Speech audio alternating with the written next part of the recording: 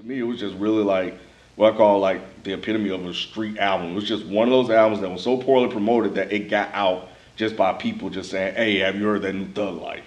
Because it wasn't Tupac, it was Thug Life, so you had no idea that it was Tupac. And then you picking up like Thug Life, what the hell is this? We're like, oh yeah, that's Pac. We're like, for real? And then you put it on, like, oh shit, well, Bury Me a G, come on, and then it just kind of rolled 10 songs, and then that was it. Dead in Hip Hop, iconic album review. Tupac, Thug Life. Actually, it's just Thug Life. It's Thug Life. It's just Thug Life. It's not Tupac. Yeah, it's not Tupac. Oh yeah. Should have been Tupac, guy. Yeah, it should have been Tupac. Should it have? I think so. I mean, I didn't know. Okay, so yeah, let's go ahead and get into it. No, so, like, go ahead, Ralph. Because my thing was like, it just was horribly promoted in my opinion. Because it's like, why do you just say Tupac and Thug Life like people used to do back? Like a lot of people did that back in the day. They would say Biggie and Junior Mafia. Biggie and Junior Mafia and stuff like that. I always wondered why they didn't do that because I think this album got skipped by a lot of people because of that. You just said my point. Oh, okay. So why are we talking about this as an iconic album? Is this an iconic album? I was gonna ask the same thing when it came to me. You know what? In my mind, when y'all said we're reviewing Thug Life, for some reason in my mind I was thinking it translated to Strictly. Yes, because I don't go back to this album. Yeah. Not that it's bad, but I just don't. This was the album where, you know how we always talk about, like, when you buy albums, you be like, ooh, I caught an L. Like, this is the album where you was like, I purchased it and I was just like, because Pour Out a Little Liquor, it sold me. That and that and Straight Ballin'. You ain't like Bury Me a G, bro. Straight Ballin'. No. Stay true to the liquor. There's some good jams on I'm just talking about is initially, like when I heard Part of Little Liquor, I was like, man, what is that off of? Like, and I brought it off the strength. Which one was on the Butter Rim soundtrack? Part of Little Liquor. Yeah. And when I heard that, I was like, yo, I want to get that project, and I brought it, and I was like, man. I thought this album had a few, like at least half of it was solid to me. The what was solid? I thought at least half of this album was solid. No. The album isn't bad by any stretch of the. See, B has a different perspective because I didn't buy this when it came out at all. This was 1994. Were you buying Tupac albums at all? Yes, I like Tupac only because my sister liked Tupac. Okay. And I was like, oh, this is cool. That's how I found out Tupac and Public Enemy was through my sister. Oh, okay. But there wasn't much mainstream rap that I was listening to, so I didn't hear this until probably a year after it came out. Yeah. And the main reason is I never even heard about it. Bro, I'm almost positive that people watching this review haven't even heard of the shit. Like it was big. It flew under the radar. Because then when I saw how long will they mourn me, I'm like, okay. Yeah, how long would it mourn? See, that's like four songs right there that y'all named. Like it's some joints on this. I wish it could have been another.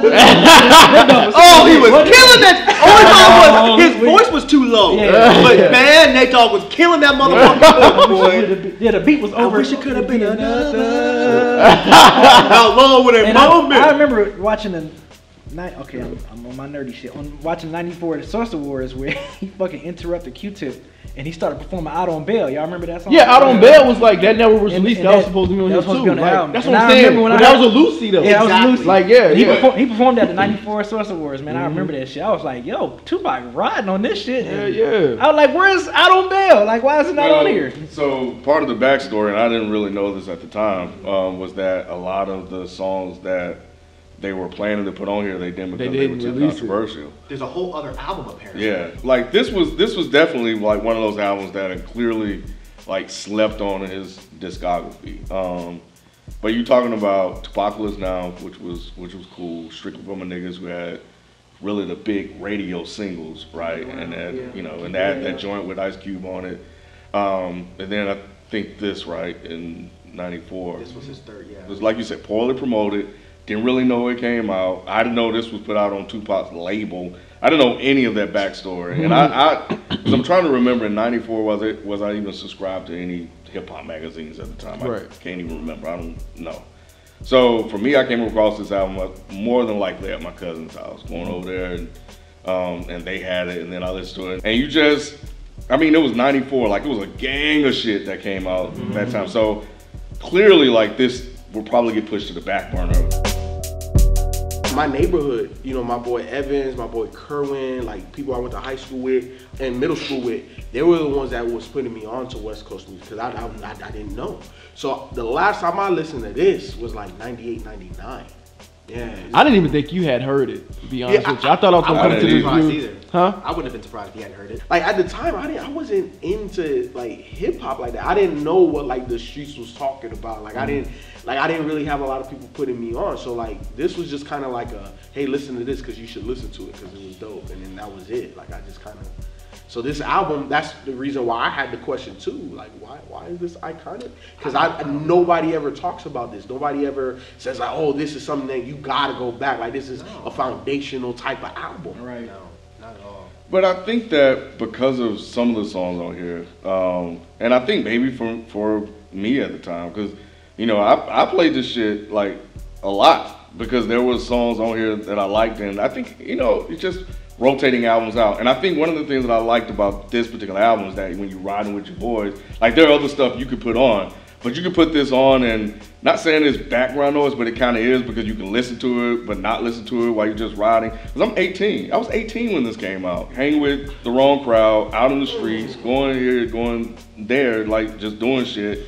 And this was a good album you could put on. Bury Me a G, you know, Pour Out a Little Liquor. You know, my shit was Under Pressure. Like, that was aggressive, hardcore, you know, Tupac. It was so much dropping around that time. Yeah, I understand, like, this could be, you know, slept on and missed as part of his discography, but I still think it's...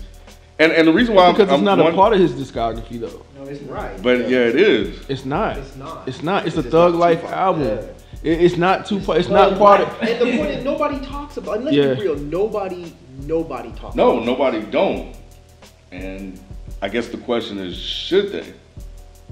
I think it's one of those like you said. I think you said it perfect. It's a street album. Like if you didn't know about it, you just didn't know about it. Like people, like you said, you might go to somebody's house and be like, oh, what's that Thug Life album you got? Oh yeah, this is the group that Tupac put together. Maybe he just didn't want it. I don't know. Maybe that was their vision. Maybe they didn't want to promote it. Well, let's think about it, right? Let's think about it. Like around that time, like, you know, stuff was heavily pushed by real labels, and if he put this out on his own label, how would it have gotten? It wasn't no internet. It wasn't anything like that. He was super popular. Yeah, you know what I'm saying. So how would it have really gotten out of there if it was just something he was trying to push himself? Yeah. That doesn't necessarily mean that it's not iconic because it wasn't to the masses.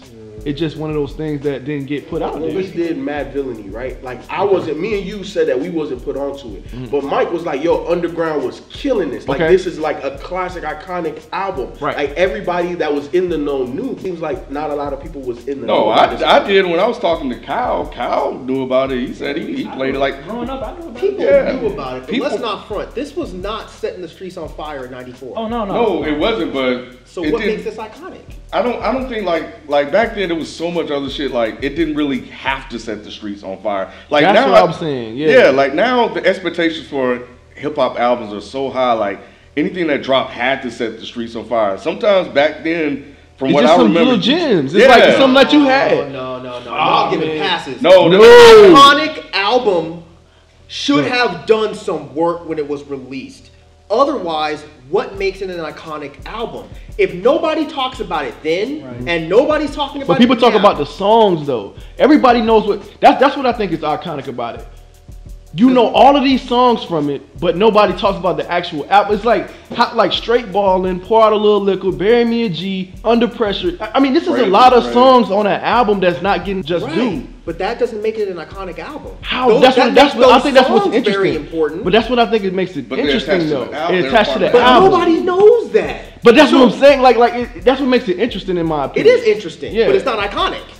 In my opinion, in my personal, worthless, who gives a fuck opinion, I don't see this as an iconic Tupac Should it have been iconic, I guess. Should it have been? I don't know. Like say if it got the proper promotion. For people to say, well, this is an iconic project, for me, iconic would mean that it was doing work, people were talking about it, and it was very important to the culture. I personally don't see any of those three things being the case with this particular project. So here's my question. When did he introduce the Thug Life concept? And that's what I'm trying, and that's when I hear Thug Life, I'm like, so is this when Pac, like business they call, made that pivot? Is this when he made that pivot? When did he start saying the thug, I'm a thug, and thug for Tupac had like a positive meaning to it. But y'all are trying to take things that Pac was doing and relate them to this album and say, well, the album's iconic because Pac was doing this. No, I'm not necessarily saying the album was. I'm saying should it be iconic? I get that it's not, right? I get that that nobody was talking about it and it didn't do the three things. Three of the things that you mentioned, right? I get that it doesn't have those typical iconic accolades. But what I'm saying is that should it had though? If it got the proper promotion, I think so. I don't know if it should have because I like those. Okay, here's the thing. If it would have been Tupac and Thug Life, I think this would have definitely been an iconic album. I don't know. I don't know because when I think of Pac, I don't think of this album. When I think of Pac, I think of what 2 jams off of this: "Pour Me a Liquor" and "Bury Me a G." Straight Ballin'. No, like those songs. No, look. Come on. Before we try to get this twisted, I like this album. Yeah. Don't get it fucked up. I like this album. In my opinion, before he died, Pac didn't put out any album that I thought was bad. Right. They were all good. This is a good project. But is it iconic? No. To me, absolutely not. Even after I left California, we were still like, oh, this dude, gotta hear everything he does. We didn't do that for fucking Thug Life. Right. And even when I found out about this a year after, back then, I was still like, oh, well, I mean, I kind of see why we didn't hear about this. Really? Yes. I wasn't. This particular project, it did not hit. But I know it did. Rob's point is that it wasn't promoted and pushed. It should have. And if it would have, would we be looking at it in a different light? Maybe. But right now, this album, I don't see how this is an iconic project. I get you. And like I said, I'm not disagreeing with that. You're saying should it have been? I'm more saying should it have been. That's why I found this iconic album review interesting. Because it's going to put people on to something that they didn't even possibly know. And they can make this decision for themselves. Like, oh man, this shit probably should have been iconic. All these songs on here, these are some gems. Possibly. But like for us, we were around in that time. Like we were playing it. Like we were, there's experiences attached to it. You know, I'm talking about, but you're talking about the people that don't know. I'm thinking a younger demographic. Yeah. When they go back and listen to it, it's going to sound dated. Yeah. And they're probably going to listen to Mopreme and Big Syke and be like, I don't get it. Like, why them? Yeah. But Tupac has always had the why them artists on his label. He put his boys on. Outlaws and stuff like that. That's just what he did. So, but for us, it's just a different experience. So they're not going to hear it the same way we're hearing it or that I remember it. Right. Yeah, younger kids' brains don't work that way. They hear something and if it doesn't sound like now, then it's whack. And I'm not even talking about the younger kids. I'm talking about people like our age or slightly younger that might have missed it. I don't think that they'll put this, because when I listen to something like this, and that's why I was laughing, because whenever I think of Outlaws, I'm just like always, I liked them. But I remember so many dudes that were just like, I don't want to hear these other fucking guys. They were cool. Get out the way, yo. Get out the way, yo. Oh, yeah, you are one of them. That's right. You are one of them. They're just like, I just want to hear Pac. Yeah, I just want to hear Pac. With this album, this feels to me like when you listen to like a Horseshoe Gang album, it's automatically Crooked Eye and them. Crooked Eye Brothers. Right. And all the dudes have bars. They are all spitters. But when you put it on, you're like, here's Crooked Eye. Okay, here's those other dudes. When I listen to this album, it's the same thing. It's like, and I know it's a fucked up mental state to have, but it's like, I listen to this and I'm like, okay, this is Tupac, and then, okay, here's those other guys. No, I get it. And it was kind of like that. I was like then. Exactly. So, but it was still, for me, it was like, it was still another Tupac album right after Strictly for Money. I mean, because that's how it was positioned. It was like, yes, you know that. It was like, I agree with you though. Yeah, it's Tupac. It's this group, Tupac's group. Or something, but it was always Tupac. But I thought it was a Tupac album. I didn't know that it was a group. When I put the shit on, I was like, why did all these motherfuckers rapping? I thought it was a Tupac album, so I was like, okay, what the fuck is going on right now? The songs that I heard was I Don't Bail, Pour Out a Little Liquor, and Straight Ballin'. All those songs is Tupac by himself. And there's songs on here with him just by himself. Right. So I'm just saying those songs, I'm like, who the hell is all these other guys? What? This almost sounded like a weird mixtape. Yeah, it doesn't come off like a project. Yeah, back then they were playing this shit though. This shit, and I guess because it was Tupac, they got new Tupac. But this shit got some play. But a lot, enough to make it 20 years later be like, that's an iconic album. I think it's slept on. I think it's one of the albums that people. I feel like we gotta add another bucket in the iconic thing because I feel like there should have been bucket. I feel you though. Yeah, you feel what I'm saying? Yeah, absolutely. Yeah. Absolutely, I get you. I don't know if I agree yet. I gotta think about it because I didn't think about it that way. Right. Should it have been iconic? Right, because and I think this could be the start of a discussion, right? Like when you hear it, people are not gonna, they won't automatically hear classic album. But I think nobody's having the discussion about the album at all. So here we are. I know, but that's interesting. Right. But that's not a strike. Maybe this is the start of that. Like, I remember, like, when I heard, like, Marvin Gaye's Hear My Dearest, one of his albums at the time was just nobody was talking about. Right. Because it was just, but now everybody's talking about it. Right, exactly. Because there were people that got the conversation going. Like, when I heard it, I was like, oh man, this shit is fucking dope. Why are nobody talking about this fucking album? Now everybody's talking about the album. It's sad. And people didn't know him for being that depressing. Right. So then why weren't people talking about this? You're saying it was just because of promotion? Yeah. And I'm gonna trust y'all on that because you guys. It was promotion. I have my ear to this kind of stuff. Yeah, and he didn't have a label backing. It was on his own label, so they was like, okay, well, fuck. All right, put it out, Pop. You know what I'm saying? So if he didn't have the label backing, then why did he take all those other songs off? Well, no, he still need label approval. Yeah. Some makeups and stuff like that. Yeah, it's kind of weird. I never understood that stuff. How do you have your own label, but you're, I don't know. It's just weird. I never. But yeah, that was the thing. Like, cause you know, in preparing for this, I was like, okay, I gotta look this up because I don't remember much media coverage about it. I don't remember the conversation around it. Like, what are people saying now? Okay, so the discussion now becomes, should this be an iconic album? I think it should be. Because if you go back, you see he had like 4 or 5 videos for for like the major songs, and the videos are actually dope. But I don't remember seeing the video. Really good album though? Huh? Can't this just be a really good album? See, because what type of impact did it have though? And even what type of impact does it have? Now, we can get the conversation started, but the music isn't that impactful. It is though. The music is impactful, and I think it's impact. Like it's good. It's good music, but it's not impactful. These are some of Pac's best songs. What are you talking about? Whoa. How long would you warn me? Like this is some of these go up there in the These bucket. are not some of his best songs. These are great jams. I give you Pour a Little Liquor. Yeah, they're not top 10. Which one? So I give you Pour a Little Liquor. Pour a Little Liquor. And Bury Me a G. No, Under Pressure ain't no top 10 Tupac jam. Yeah, Under Pressure isn't. Bury Me a G might be in top 20. Bury Me a G might be top 20.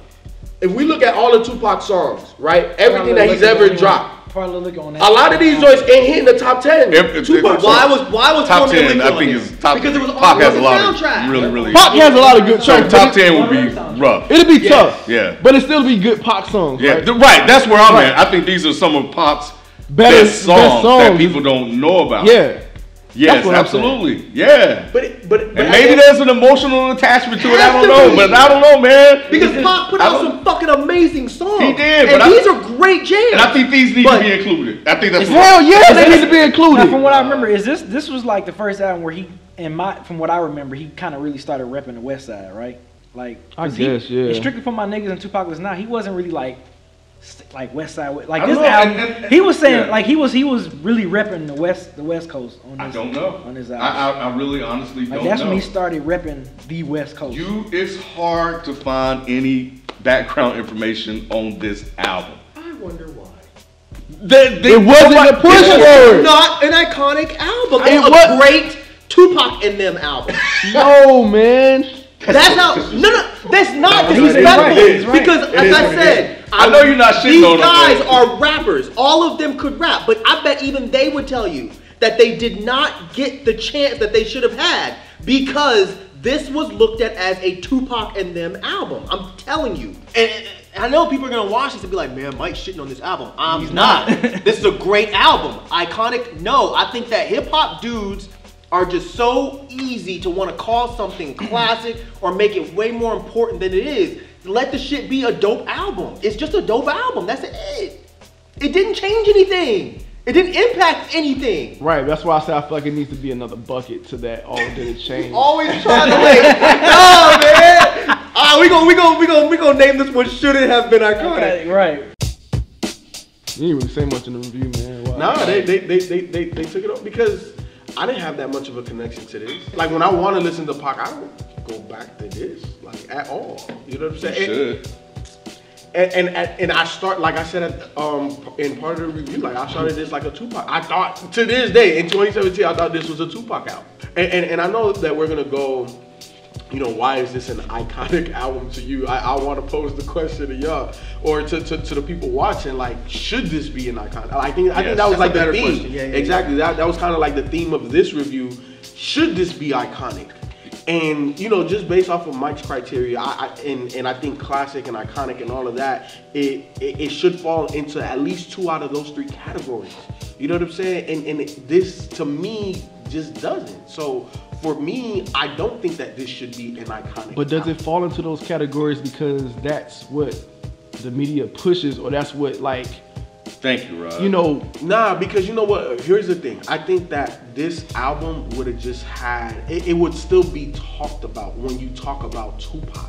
And because it doesn't get brought up, it's not iconic. It's not one of his best works. Now, we're not saying that it's bad. It's just not on par with everything else that is great from Tupac.